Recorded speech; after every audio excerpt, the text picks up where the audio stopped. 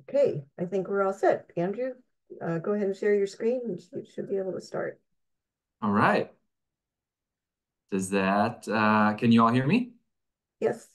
Okay, cool. Well, Joni can at least. That's all that matters, right?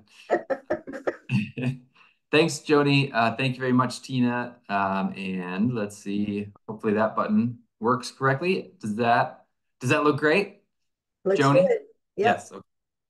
Well, good evening, everybody. Thanks very much for your what day is today? Wednesday? Your Wednesday evening.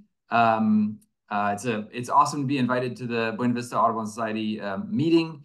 I work for another chapter of the National Audubon Society, the San Diego chapter, but we did just last month change our name to a Bird Alliance. But I've been in Michigan. I've been in San Diego County for only about 6 years. I'm from New York, but I met my wife out here. We lived on the East Coast for a while, and we moved back to be closer to her family about 6 years ago. So I'm pretty new here. But in the time that I've been here, as Joni mentioned, we're doing a lot of conservation work, and this ReWild Mission Bay project is a big piece of the time that I spend working for the San Diego Bird Alliance. And I'm happy to tell you more about it. And I'm happy to answer questions and whatnot as we go along. I don't know how interactive it usually is, but I've got hours and hours of stuff that we could talk about. But I'm planning for 40 minutes or so, and then question and answer. And I can stay for the whole hour if you want, or I can pack it up early if there's no questions. But feel free to raise your hand, I guess, if that helps, and we can make this a little bit more interactive if there's something that's not clear or questions that you have about what it is that what I'm sharing. I'm happy to do it that way, or we can save questions to the end, whatever works for you all. But so thank you very much to Tina for that introduction about the unceded territory that we are all sitting on, standing on, living in. I don't, just to add to what Tina mentioned, Amy Meyer from the Payam band has emphasized to me, which is in line with what Tina mentioned, but that her people would come down to Mission Bay often. And Tina mentioned that it wasn't a straight line, obviously, on the ground, and it was people traveled all over the place into each other's territories for whatever reason. So she's emphasized in my conversations with her about this project that it was Kumeyaay territory for sure, but that it was also a valuable asset to the Payam Kuicham. So hopefully the project is going to be beneficial to all kinds of Native American groups as well as our other coalition members. But that's very, very cool. Thank you, Tina, for sharing that at the beginning. Okay, so here we go. So the ReWild Mission Bay project is a project of the San Diego Bird Alliance. It's one that we got active in over 10 years ago. We started with the feasibility study, and since then, since 2018, when that feasibility study is done, it's become an advocacy project. And really skipping to the end here, in May of 2024, just a couple of months ago, our city council voted on a version of this, which we are somewhat pleased with. But now it's kind of moved on to this phase where we're still got a couple of things that we're advocating for, but we also are happily moving into hopefully getting the work actually done. So that's kind of the arc of the story here from our point of view. I used to give these talks. I've given these talks for several years at which it was an advocacy project and we were able to yell at the city. Well, we're still able to yell at the city, but now the city has acted on something, and that'll be a different kind of ending than normally I give to these talks. So we'll get there over the course of the next 40 minutes or so. So has everybody been to Mission Bay? Has anybody not been to Mission Bay, I guess? Hopefully you have. That'll give this some good geographic context, and I bet you've been bird watching there. It's full of thousands of birds for sure. I'll emphasize some of them today, but hopefully some of the pictures and some of the ecological history here rings true. I know it's similar stories in tidal wetlands, including Buena Vista Lagoon, one way or another, all up and down the coast, including your lagoon. So our lagoon, our estuary that the ReWild Mission Bay project is focused on is obviously now what we call Mission Bay.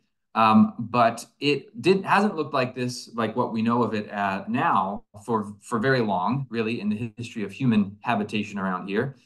It's certainly looked like this my whole time here. Like I said, I've only been here for a few years. It's looked like this for generations.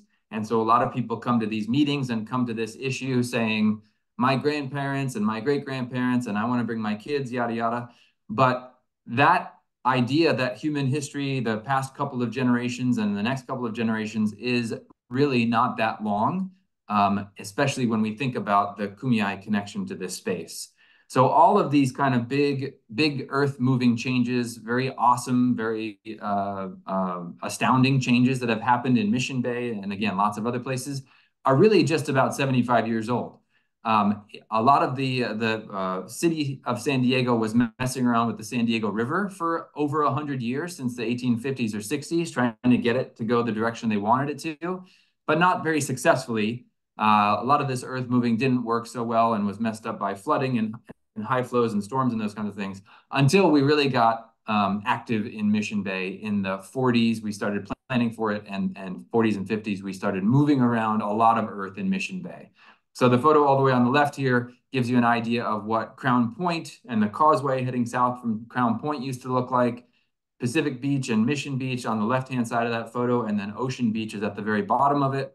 But you can see most of Mission Bay in this hodgepodge of air photos is a huge delta for the San Diego River, a lot of mudflat habitat, and then at the very top on the right-hand side is a big tidal wetland complex and mudflat complex for Rose Creek, what we now call Rose Creek. And as you go along these photos, it's really very cool and very sad, depending on your context, to see all of these islands blink into existence and see all of that habitat taken away and drastically changed. So that in 2021, when this air photo was taken, this is the bay that certainly I know as being kind of normal. But really, 75 years is not that long of a time, and especially when we're talking about habitat restoration, and also when we're talking about human reconnection, we have to have a much longer point of view than just the last 75 years. For us, the California leastern, native plants that rely on ocean dune ecosystems like the Nuttall's lotus down here in the middle photo, and then Ridgway's rails, which are the hardest bird to say, in my opinion. I hope I get all those R's in there every time I say it, but I probably won't. Those birds and those plants and a lot of other wildlife lost a whole lot of habitat, lost a whole lot of ecological function, lost a whole lot of opportunity as we changed the bay drastically from left to right here. This is a really useful map. It's made by the Spanish, so it's not a Kumeyaay map, but it certainly reflects what the bay looked like before all of the earth moving happened in the mid-1900s. So False Bay is what the Spanish called it down here in Mission Bay. But you can see Pacific Beach and Mission Beach on the left-hand side again. You can see Crown Point there. And you can see that Mission Bay used to be a huge tidal wetland, mudflat, and a little bit of open water habitat complex.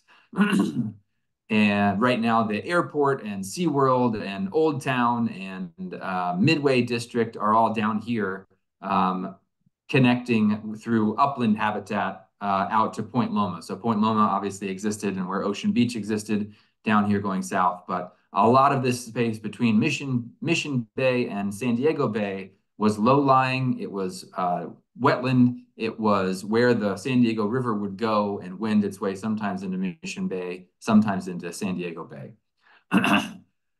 So, and this is an important context for the Native American connection and lost connection to this space. If we want to look at and think about how humans can live alongside a much more thriving habitat, a habitat that has a lot more space for all of those species that need tidal wetlands, coastal tidal wetlands, we don't have to look very far. We don't have to look to other places. We have thousands and thousand year history of humans living alongside what we now call Mission Bay. The Kumeyaay have lived along the banks of Mission Bay since time immemorial. And so they tell us, they show us that it's totally possible to live in better harmony and with tidal wetland and restore some of those habitats and restore some of that lost connection that humans used to have to this space.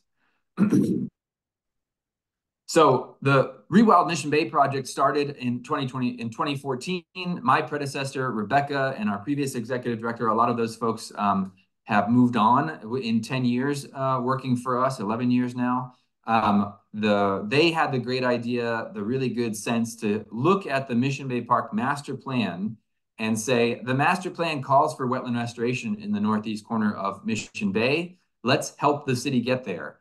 Otherwise, or you could see that as let's give the city what it needs to actually act on this good idea. So with grants from the Coastal Conservancy and the Fish and Wildlife Service, we created the Wetlands Restoration Feasibility Study to kick off and set a science-based understanding of what used to be there, what we were talking about when we were talking about restoration, and what the options were for getting back to some of that habitat in the northeast corner of Mission Bay. Long story short, there's a lot of information in that feasibility study, but this is the study area. Again, hopefully this looks pretty familiar. It's the northeast corner of Mission Bay. It currently has Kendall Frost Marsh Reserve, which is a UC San Diego Natural Reserve System, and the Northern Wildlife Preserve, which is City of San Diego property. On the left, it includes space leased by a company called Campland in the center there, and it includes the Deanza Boot and the Deanza Cove area, which are on the east side of Rose Creek. So now that the San Diego River doesn't flow into Mission Bay, Rose Creek is the largest source of fresh water coming into Mission Bay. And this is the plan that our tidal wetland, our feasibility study said was one of the feasible alternatives. There were 3 different alternatives, as you can see at the top, that made it through. And this is the one that our board and our staff, and now all of the coalition members that we've been organizing and energizing to make a reality, this is the one that we are trying to get the city, or we're trying to get the city to adopt. This tidal wetland restoration is not a full-on tidal wetland restoration plan. It's, as you can see, it's pretty blobby still. It doesn't include topography. So it's about a 30% design that came out of our feasibility study. But with this information, the brown is mudflat, the greens are tidal marsh, and the yellow and red are increasingly taller upland, transitional and upland habitat that the marsh moves into as sea levels rise.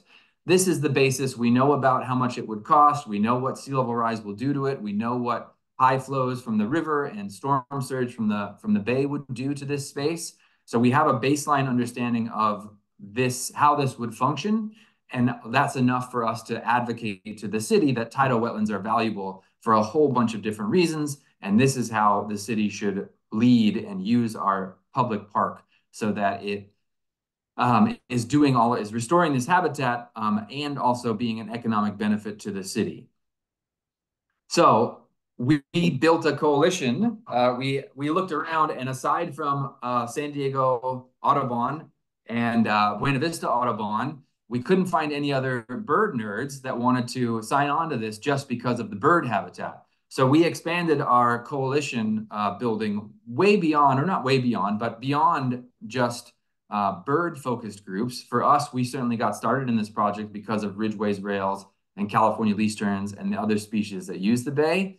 But we got those support from those groups, it was you guys and us, very quickly. And then we're like, well, this isn't enough power to really push the city towards habitat restoration. And for all these reasons that we want, we have to start talking about other reasons why this kind of habitat restoration is valuable. One of the obvious ones is about water quality. Tidal wetlands filter water as they go through it. If it's fresh water flowing into the bay, if it flows through a tidal wetland, it improves its water quality. And then twice a day, the tides flowing in and out of this kind of habitat are also improved as they move into the tidal wetland and then out of the tidal wetland. And no surprise, you guys are a little farther north than all of the water quality problems that San Diego County has, or most of the water quality, the seawater water quality problems that the county has.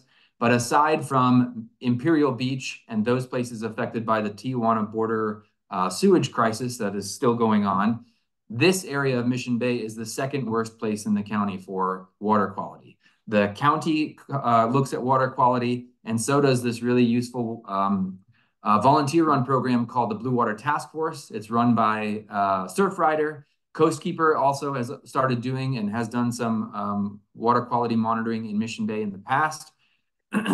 Volunteers collect this information to the same standard that the county collects, but more often and in a nice format here that you can really see very easily. Looking at the campland location right at the mouth of Rose Creek, this part of Mission Bay needs improved water quality.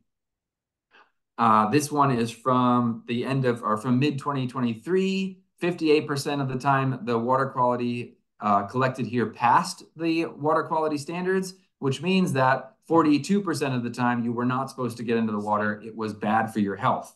And I just got this, so that's what it looks like if you ever look at this website. It's pretty useful, pretty user-friendly. I just got this one from yesterday or a couple of days ago. So as of the end of August, or 1 or 2 weeks into September, it now is 62% of the time it meets water quality standards, which means that almost 40% of the time it's unsafe for contact in this corner of the bay. So there's no question that we need better water quality. We are attracting people to Mission Bay. It's the world's largest water aquatic park. But we're attracting people to this corner of the bay at a public beach and at boat launches and paddleboarding and canoeing and all those kinds of things, jet skiing, to water that is unsafe 40% of the time. So we need a tidal wetland habitat here to improve water quality for everybody that uses the bay. Another thing that gets a lot of people thinking about restoring and reconnecting to the northeast corner of the bay is that compared to the rest of Mission Bay, there's a lot of very privatized access to the shoreline here. The shoreline in Mission Bay should be and is public property, but Campland and the De Anza areas were outlined and created so many decades ago that there is no public path that runs around these places. It's hard to access these spots. The parking is unclear. And in fact, the companies that run these places have gotten in trouble to the tune of millions of dollars of fines for blocking public access. It really seems like this is a place that's specifically for the users of these two places, but it's not. It shouldn't be. And we can get a better designed public access to this space, just like the rest of Mission Bay has. Even the hotels and SeaWorld around Mission Bay, there's public access to the coast in those areas. And we can get a better layout of public access in this northeast corner as we're deciding what land use should look like here. But not only is it important just for everybody who uses Mission Bay, it's also an opportunity to reconnect the Kumeyaay people to this space that they have been kicked out of and have had a really hard time accessing for hundreds of years. So these are photos from a Thule boat launch. Thule boat is a watercraft that Kumeyaay use and have used for a long, long time, made out of reeds. In 2022, there were 22 boats made and launched as part of the Love Your Wetlands Day activity in Mission Bay. And those 22 boats were the most Thule boats launched in Mission Bay for over 100 years. So that access between this kind of culturally important use and this kind of celebration and this kind of fishing and celebration in the area has been severed because it's so hard to access anything like what that habitat used to be and anything where these kinds of species used to live. So in the northeast corner of the bay, we really have an opportunity, the city has an opportunity, and we would say a responsibility to recreate and restore the human connection opportunities for Kumeyaay people as well as all San Diegans. And then the other big argument that we've been making for why tidal wetland habitat and accessible tidal wetland habitat is the way to go is that we all know sea level rise is going to drastically change our shoreline unless we get ready for it. I'm sure it's something that's in the minds of the Buena Vista Audubon Society. I know Natalie and some of the other folks working on the lagoon restoration project up there have been thinking about it and planning for it. The city of San Diego was forced to start thinking about this. Our ReWild Mission Bay project and its sea level rise modeling was the first actual land use plan, an actual model of what sea level rise would do in any of the Mission Bay Park. And that got the conversation started to say that, so that we could go to the city and say, hey, we should be planning for sea level rise. You should be planning for sea level rise. And if you're not, it's a waste of time and a waste of investment in a public park that's not going to be resilient to sea level rise. A couple of years after we did it, the city was forced to, from the state, anybody who manages state tidal wetlands, had to start thinking about sea level rise. So this is the city's own model for sea level rise impacts in Mission Bay.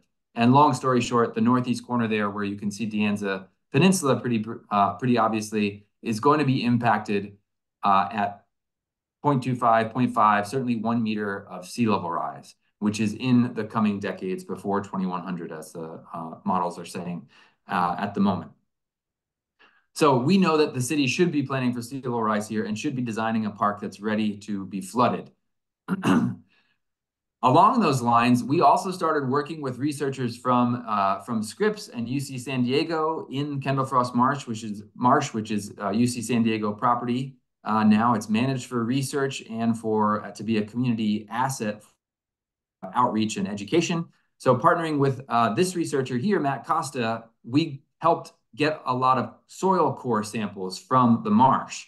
And sometimes it was wet and sometimes it was just muddy when we were taking those ones. But he led a research project to take soil core samples throughout the marsh so that we could better understand how much carbon was sequestered per year and how much carbon was stored in the soil, to talk about this kind of habitat at what existed, what remains in Kendall Frost Marsh being very, very valuable, and how that would change if a new marsh would start accumulating carbon if it was expanded and restored into this ReWild area. So I'm from the Northeast, like I said. I thought forests were the cat's meow for any kind of carbon storage. But as it turns out, salt marshes, mangroves, seagrasses, the kinds of coastal habitats that slow down sediment, trap sediment away, and are salty, are really, really good, fantastic. Some of the best habitats on the planet for sequestering carbon. And we're talking about salt marshes here. We don't have mangroves on this side of the border, but those are very close by in Baja. And seagrasses, eelgrass is a lot of what Mission Bay is as well, and some other places. Salt marshes and seagrasses are really good at locking away carbon if they have the space and the acreage in order to function. One of the other things that we worked very hard on several years ago was to make sure that the city included the carbon sequestration value of tidal wetlands in its climate action plan. And with a bunch of help from our coalition members and people within the city that were jazzed about doing it, one of the real legislative hooks that we have to push the city to make tidal wetland restoration a reality is that it's one of the goals of its climate action plan. And you can see here that fairly slim line of teal there is what they know, or what their research shows tidal wetlands will restore if they reach their goal of 700 acres of restored tidal marsh by 2035. It's not a very big line, obviously. There's a huge, the other 6 strategies that are in there take up the rest of that space below that line that we need to get to. A lot of that is transportation, a lot of that's the built environment. But it is a big enough line that it is one of the strategies, and it's one of the strategies that has all of those other benefits of water quality improvement and opportunities to reconnect and store carbon long term. So it's one of the few strategies that the city has that actually locks carbon away rather than just reduce closer to zero. This action from a tidal wetland goes negative. And so it can make up for some of that other, the emissions that are going to come from even well-managed transportation sector and built environment sector. Tidal wetland has the benefit of going negative and helping the city get even below some of the goals that it has from the other ones. But I'll focus now on birds even more. The reason we got involved, and one of the other big benefits for some of the groups, certainly our group, certainly I think Buena Vista Audubon Society, is that it is important habitat for all kinds of birds, especially federally endangered ridgeways rails. So you guys have ridgeways rails. Do you hear them often in Buena Vista Lagoon? Okay. Yeah. I love this. I usually set this up by saying that the rail has such a beautiful call. You guys probably already know that's not true. But this video that was taken on a floating platform that I'll talk more about in the next couple of slides is an awesome introduction to rails for all of the folks around us that don't know rails very, very well yet. It's a cool video taken a couple of years ago. Can you hear it? Yeah? Okay. Such a beautiful call, right? I mean, their call is pretty cool. I don't know if we love them only because of their call, They also have they lay nests in the tidal wetland habitat. And we were lucky enough, or the UCSD was lucky enough to see these chicks brought to this nesting platform soon after they were hatched. They were hatched in the marsh and then brought here at high tide. You can see the tide level in the marsh is right at the bottom of this platform. And at this point, it's the only dry land in the marsh. If they're not here, then they're going on to the edge of the marsh where humans and our noise and our cats and our predators and our water pollution and light pollution are. So this is a really important habitat for them if they are nesting and have chicks in the marsh. They don't also win Parent of the Year awards, I'd say, but later on they grab one of them chicks and just yank it back onto the platform, showing that they do really care about their chicks and eventually start wondering where they are. But really, really cute Ridgway's rail chicks in these videos and in this marsh, this one little location where there was a platform. And so there, it's about to grab. There, see, it's worried about its chick, and it rescues it to safety here. So we have a program now in the marsh. That video was from 2018, 2019. In the past couple of years, we've gotten some grants from the same foundation that Buena Vista is using for its planning of the lagoon restoration. Part of the way that we've used those funds is to start a wildlife camera project. We put them on some of these nests, just like I was mentioning there, and you can see a still photo in the upper right. I've got some really good videos that were taken from some of the other cameras here. The cool thing about this, or the neat thing about this, aside from a little glimpse into rail habitat and actions that we wouldn't see otherwise, is that you can also see that the tide is super, super high here. These platforms are on dry ground for most of the time. So when the tide comes in, and especially during really high tides, they lift up and have just water underneath them. They're feet above the high tide line when it is high tide.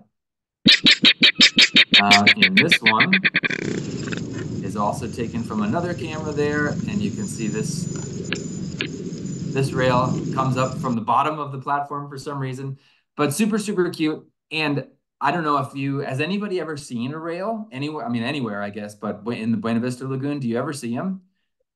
Yeah. You do? Yeah? Okay, that's awesome. For Kendall Frost Marsh, we never see them except in these cameras, or we do some surveys where we'll kayak around at high tide and look inside the platforms. They're really, really hard to see. Researchers have said they compared to, I've seen a few of them at the Tijuana estuary, where they just walk right across the platform, across the walkway. It's like they're not even endangered at all. But in Kendall Frost Marsh especially, they're very hard to see. And so it's really awesome to get these wildlife cameras giving us a glimpse of what they're doing out there. We've had several cameras, they kind of shut down and lose battery. They're solar powered, but they're blink on and off again. But we have about 9 of them out there that are on 9 different platforms. And so we get a lot of very cute pictures, a lot of really cool videos from this program, and we're using it as one of the ways that we're sharing what's going on in the marsh with the public in ways that they wouldn't see otherwise, we wouldn't see otherwise. We also have used it we've gotten some help from some after-school programs to recreate or to restore these platforms. They go out in the marsh when the students are done with them, if they function. So these 3 groups here on the top, on the left-hand side and the top, were battling each other on how to put palm fronds on these nesting platforms to make them good habitat for Ridgway's rails when they would go out in the marsh. And then on the bottom right here is one that needs a little bit of restoration for sure, but it shows you what they look like out in the marsh at high tide again. So when tide's lower, that one will just drop down a foot there and be right on pickleweed and some cordgrass for most of the day and for most of the season. One of the things we did was build a coalition of groups that all talked to the city and talked with the public about why wetland restoration was important. So hopefully a bunch of these groups look familiar and are very familiar to you, like the Buena Vista Audubon Society. But also we tried to get as diverse a coalition as we could. There's a couple of labor unions in here. There's a couple of religious organizations. There's groups that focus on education. There's groups that focus on Native American reconnection opportunities. So we tried to get all kinds of groups. We would almost take anybody we could, for sure, but we tried to specifically go out and target groups that could make an argument about human health, like the San Diego Pediatricians for Clean Air, that could make an argument about that it being the right thing to do from a faith perspective, or that it being a good opportunity for the city and the community of PB, like some of the businesses that are on here, bike rental businesses and kayak rental places, nature guides, those kinds of things, a fishing group. So we tried to get as broad-based coalition as we could, because then the city leaders and the Parks Department us more about who would benefit from this tidal wetland recreation restoration vision. So now we'll get down into a little bit of the nitty-gritty here to give you kind of the update as of the summer. On the left-hand side at the top here is the city's plan for the northeast corner of the bay. They released several versions of this starting in about 2022. They released notice of preparation. They had released one in 2018, but in 2022 they released a new one, which was way better than the 2018 one. And then since 2022, the plan has changed a little bit, but not too much in 2023. And then as of what they voted on in 2024, this version here on the left-hand side is from April 2024 and reflects what it is that the city council was looking at when they voted in May of 2024, so just a couple of months ago. And then it's compared to the one on the right, which is that version of tidal wetland restoration that I showed earlier. That's what we were going for, the wildest wetland restoration.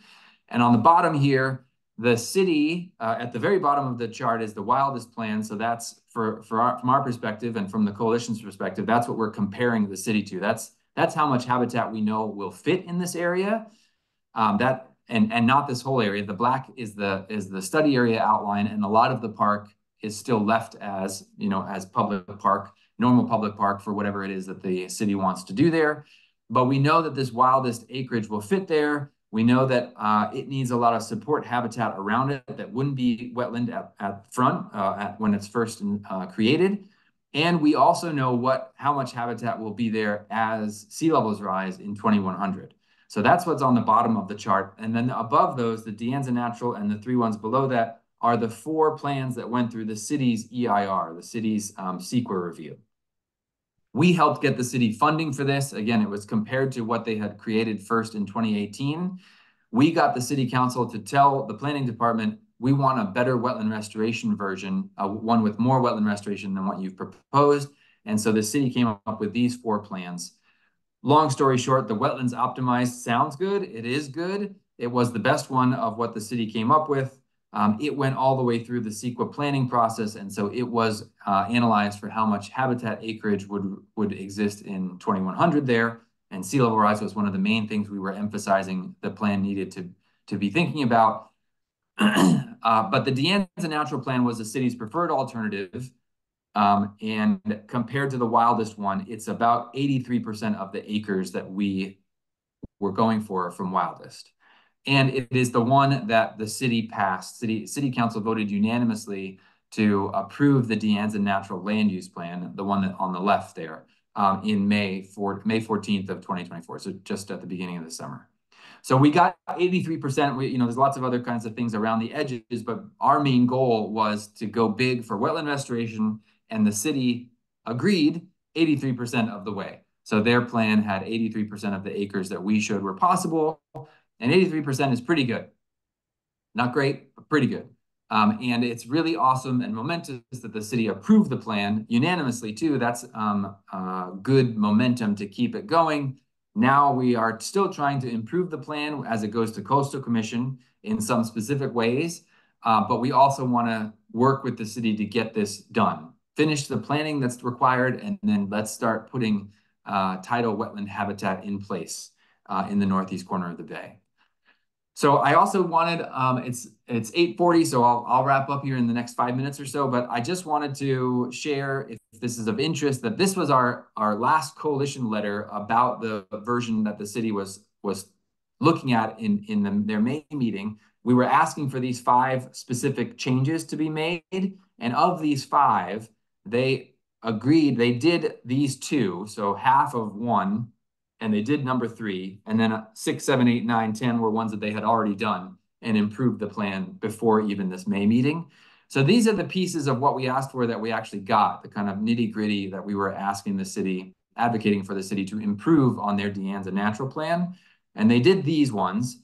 That we also were asking for dedicated funding from the city to make the plan a reality. They talked about that in person during the meeting with several of the council members saying, hey, we've got money in this feasibility, in this Mission Bay Park Improvement Fund. It should be used for this. It can be used, right? And the city staff said, yes, it could be used. It should be used. So that was kind of addressed in person during the meeting, but wasn't changed. The plan didn't change with that, which it shouldn't have. This is about funding for it.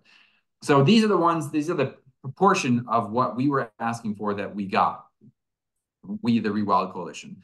The other ones we're still annoyed about. We still think that these other 3 or 4 things on here would make the plan better for water quality improvement, for human reconnection, for endangered species habitat. But we haven't gotten the city to do it so far. But these other pieces are the crux of what we want to talk to the Coastal Commission about when they are looking at this plan. The city has to next go to the Coastal Commission. And I think there's a lot of good language in this city plan about coastal resilience, shoreline resilience, and natural shorelines. A lot of these other pieces talk about that shoreline component, but there's very few guarantees about what the city will do along that shoreline. So we're very nervous that the city is saying some nice things in this plan, but not going to be forced to act on them. So that's, I think, what our main focus when we go to talk with the Coastal Commission is to put some of those things that are already in this plan in more concrete and more, will instead of could language. So as the ReWild project goes along, we want to improve the plan so that San Diego can talk about climate resiliency from a position of power in the country. The climate action plan is one of the first. It was one of the first in the country for dealing with and addressing climate action, what needed to be done at a city level. We also know that our ridgeways rails are building savanna sparrows, are California least terns that eat fish that are produced from tidal wetland habitat, and a lot of the other even more common species need this kind of habitat and have been kicked out of this kind of habitat for decades and decades. The opportunity to restore habitat for ridgeways rails and other migratory and resident species would be fantastic and would make a big difference. Would make it so that ridgeways rails had a big enough space and enough acres here to actually have a population that survived, a resilient population. And then from our point of view, the wetlands management and implementation plan is the next step that the city should be taking, and we want to help get funding for that so that we have some power over it and so that it gets done quickly. All of this is in a context of climate change. Certainly, we talked about sea level rise a lot. We talked about endangered species. It's only going to get harder for a lot of these endangered species.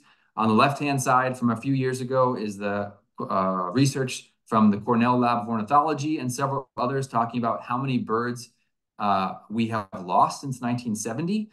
So we are 3 billion birds poorer in North America since 1970, and that's without even much of a signal of climate change. That's just from habitat loss and pollution and non-native species, invasive species, and all of those kinds of things. And then on the right-hand side is Audubon research about how species ranges will change as temperatures increase. And 2/3 of our species in North America, their range will decrease. They will get closer to extinction as temperatures rise. So we need to be talking about habitat restoration with all of these other benefits. It really is going to be beneficial and necessary to help give these species that space, physical space for them to have resilient populations.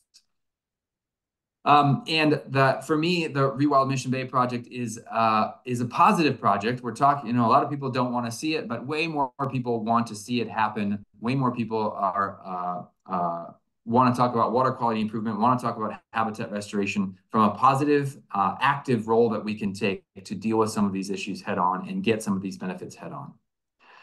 So the last thing I wanted to say, I got one more minute, maybe until 9:45 or 8:45. The other thing that's happening in Mission Bay, this is all just happening this summer, but just in case it's made it up your way in terms of news or whatever, this year, 16,000 terns nested on West Ski Island in Mission Bay. If you know Mission Bay, West Ski Island is not a tern preserve. There are 4 California least tern nesting sites in Mission Bay that are fairly well protected. But there's another island called West Ski Island, and it was used in the thousands by elegant terns this year. There were 7,600 more than 7,600 nests, elegant tern nests on West Ski Island this year. So a huge site. There had been a couple of hundred and a couple of thousand in past years, just in the last 5 years, but this year it really blew up and was an awesomely important site for elegant terns. And it was so loud and awesome and beautiful to see all summer long. That we then saw after the 4th of July fireworks and learned about this thunderboat race that just happened last weekend, that there were some recreational focused impacts that were happening in the bay that were not responding to this new value of West Ski Island, the new importance that elegant terns were giving to this West Ski Island. So we started talking with the city and talking with the Coastal Commission and regulatory agencies about these 4 things that we wanted to see done in Mission Bay to better protect West Ski Island and make it so that elegant terns had a productive year and would come back. Long story short, we had seen some of these elegant terns die and wash up on shore after July. We saw these ones on the shore July 6th after 2 big fireworks shows in Mission Bay. There often is 1 big fireworks show, but this year there were 2. And the terns responded by flying up at night, flying around for hours, and also some of them drowning and getting kicked off the island. So this is what started some of our advocacy. We mapped the places that we saw their bodies wash ashore in Kendall Frost Marsh. So this is the ReWild area of Mission Bay. And we're talking with SeaWorld and we're talking with community groups about fireworks impacts and the boating impacts in Mission Bay. And long story short, that's the last slide I have. The Mission Bay Park Committee just last month voted to greatly diminish or eliminate fireworks in Mission Bay. They don't have the authority to end it, but they will tell the mayor and our politicians that they don't see the need for 1 fireworks show a night, which is what SeaWorld is allowed to do, and these 2 big shows. So they acted on fireworks. The Coastal Commission got in touch with the Bay Fair folks, and the Bay Fair had been working on a coastal development permit that was from the year 2000. And every year they got a waiver, 1 year after another, from that coastal development permit from almost 25 years ago. So we brought this issue up. We said there's nothing that the Bay Fair organizers are doing to protect this area. It's got a lot of environmental importance, and it's got new environmental importance. And the Coastal Commission agreed. They've told the Bay Fair that they have to collect a bunch of biological information this year, and they will use it to improve and change the coastal development permit that the Bay Fair could get next year.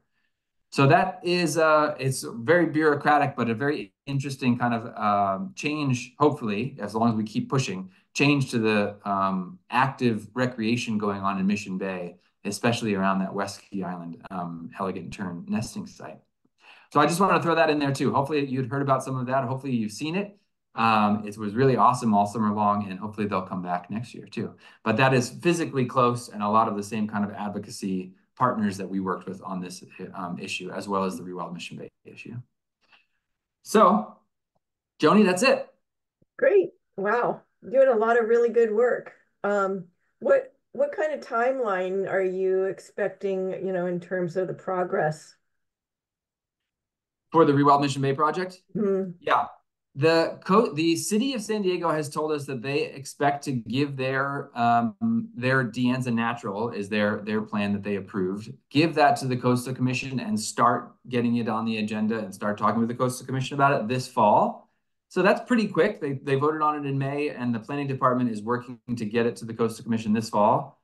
No guarantees that it will happen, but we are pushing them as we took a couple of weeks off in May and June to say, okay, got some ReWild action done, but we have been pushing them and asking them, and they still tell us that they expect it will be given to the Coastal Commission this fall. And then it will probably take a year of back and forth for the Coastal Commission to approve it, hopefully.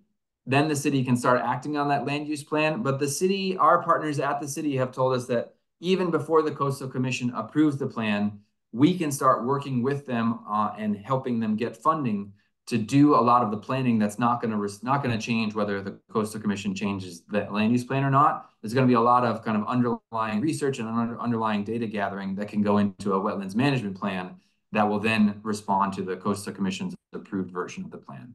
So we expect to and hope to start looking for grants and getting this through the Coastal Commission in the next year.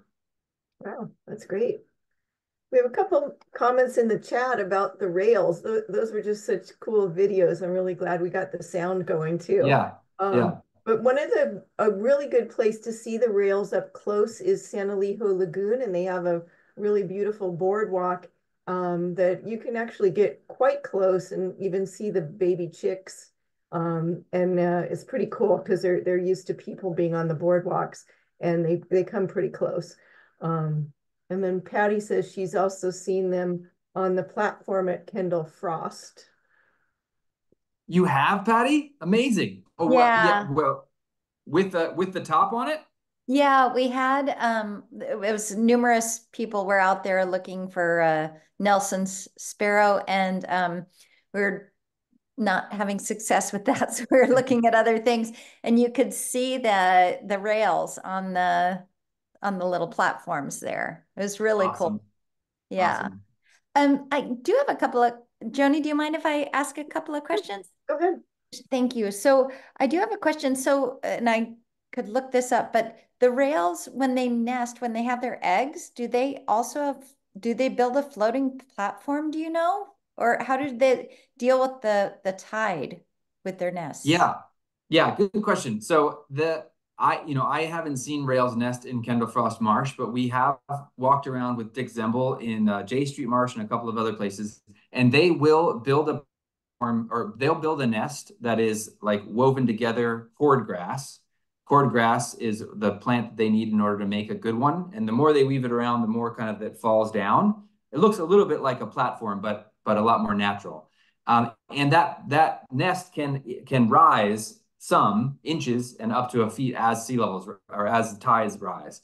So they pick a spot that will not get swamped, but they do pick a spot that goes up and down as the tide comes in and out. Okay. And in Kendall Frost Marsh, there's not very much cord grass left. So even beyond high tides and king tides, there also is not enough cord grass for them to nest in as best as they would otherwise. Okay. So that might be something that we should look into for our planting for the lagoon restoration. Yeah.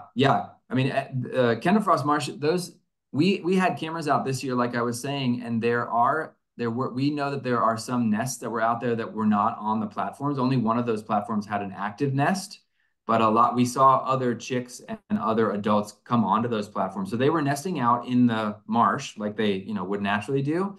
But as everything that I've read and the managers that I've talked to say that cord grass is a really important component of whether the nest will be successful or not. It's got to be thick enough so that they're not predated on from the top, and thick enough so that they don't get swamped by high tides. Great. And then the other thing that I just wanted to mention was that our conservation committee wrote a letter unanimously approved by the board, and we sent it to the California Coastal Commission in support of measures to protect the West Ski Island terns. Yeah. Margot, you had a question if you want to unmute yourself. Yes, I have like vague information, not very good, but the information that I have is that there's development, probably the campgrounds or some building, and the landscaping includes tall palm trees on which raptors can perch and pick off the the terns and other species. And what I've heard is that there was like some kind of conservation letter or agreement a long time ago, maybe 20 or 30 years, that is being violated by these tall landscaping trees where the raptors can perch. Do you have any information about that? You're talking about down in Mission Bay at the edge where we're looking at? Yeah. Margaret, I don't know what that document or agreement might be. Biologically, you're totally correct. There's all kinds of perches around Mission Bay for things that prey on California least terns, especially those ones we monitor and know that peregrine falcons and red-tailed hawks and owls will pick up the chicks or pick up the eggs and predate on them. And we know that there's lots more perches in Mission Bay than there would naturally be. Coastal sage scrub doesn't have palm trees in it. It doesn't have buildings. It doesn't have all of the ornamental trees that are around Mission Bay. So that's totally true. And totally, there's a lot more crows around as well, because crows do a good job of nesting in palm trees. And so we get crow predation on the eggs. If crows or ravens find out that the terns are nesting, they will then decimate a whole population. It doesn't happen too often in Mission Bay, but I've heard that it happens up and down the coast at other least tern sites. So it's definitely a problem, is providing artificial perching and nesting sites for predators. I know that in Mission Bay, in the short-term plan that the Coastal Commission approved for removing the mobile homes in the northeast corner of the bay, this was a couple of years ago, all of those mobile homes that were on De Anza Peninsula had to be removed. And in that CDP, Coastal Development Permit, for that specific action that was taken, the Coastal Commission required them to put native plants in place to replace any vegetation that they removed. So that, I hope, and we'll continue advocating that is what the standard should be, is that ornamental planting should be with natives, not non-natives. So that's the direction we're certainly hoping to go. And in the campgrounds now that will become wetland in the future, there'll be a lot less perches because a lot of those existing trees will change into tidal wetland habitat. But if you know which document you mean, or if you find out any more detail about it, let me know. Okay. Yeah, thanks. And Joan Bachman, you had a question. You want to unmute yourself? This is Joan, not Kevin in the picture. I'm not on my computer, so I'm not going to try to mess with it too much. So a question and a comment, which hopefully makes my comment not valid. My question is Campland going to be completely gone? Because my husband and I had a chance to completely walk through there, and it was horrific. There was no camping. It was people driving their homes in and opening out, and a bunch of mechanized things driving all over the place, and lots of plastic, and lots of people basically bringing their entire home with them to Campland. So we did not see it as camping at all. And hopefully it will be completely gone, because we saw absolutely nothing that benefited the bay there. And as anybody who knows me knows, I am thrilled to hear you say there should be no palm trees. I believe there should be no palm trees west of Anza Borrego, but you know, that's. Yeah. Sorry. I mean, I agree with what you said for sure. You know, Campland is a company. It leases public space. A lot of people love the company. A lot of people don't like the company. We've tried our hardest to not argue with the company itself. The company, you know, gets people to come out and yell at us, and we're always talking with the city about the best use of city property. It's not a disagreement with them or how they're running the business or whatever it is. We don't need to have that argument because it's a public park argument. But it's not my idea of camping personally. But they are very well connected. They have a lot of power. They've been there for a while. But as you can see on the approved land use plan, when this happens, and for sure Campland would like it to never happen, they'd like it to just go on the shelf and not change anything. The Campland, the area that's currently leased by Campland, drastically changes into some upland island and transition habitat, and tidal wetland habitat. The company that runs this area also now runs the Mission Bay RV Park, which was on De Anza Peninsula here. So they're moving to the other side of the bay, and this pink area is what becomes low-cost guest accommodation, that kind of land use. Certainly, one of the things that we're advocating for as we get to this part of the plan is that low-cost guest accommodation should include a lot more tent camping, should include a lot more publicly accessible, low-cost sites that are actually inviting and accessible to people from throughout the county. But again, we're not arguing with the owner about how to run a campground. We're talking with the city about the best use of public space. So we'll keep trying to make sure that it is accessible to the public and actually low cost. And I think those are our main goals with however the camping turns out. Another question, is there still a boardwalk in the approved plan? Well, a boardwalk, the plan states that all of the public shoreline here will have public access and will have a bike path around it. So I'm not sure if it says whether it'll be a boardwalk or whether it will be concrete or anything like that. But this dotted line here is the connection to the rest of the Mission Bay public trail, the biking trail that goes around it. The city plan that's approved has it going right along the edge of the shoreline there to up Rose Creek into the trolley stop and then across the Mike Gotch Bridge. So there will be a lot of shoreline access through that public path, and everything shoreward of that public path will be publicly accessible.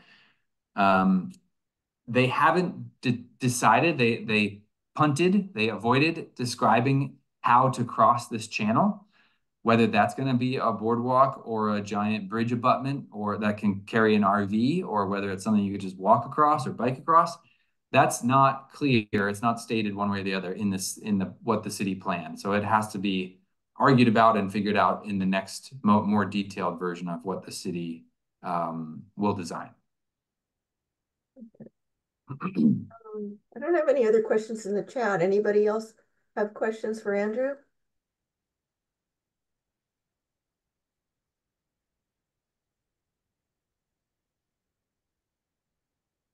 No?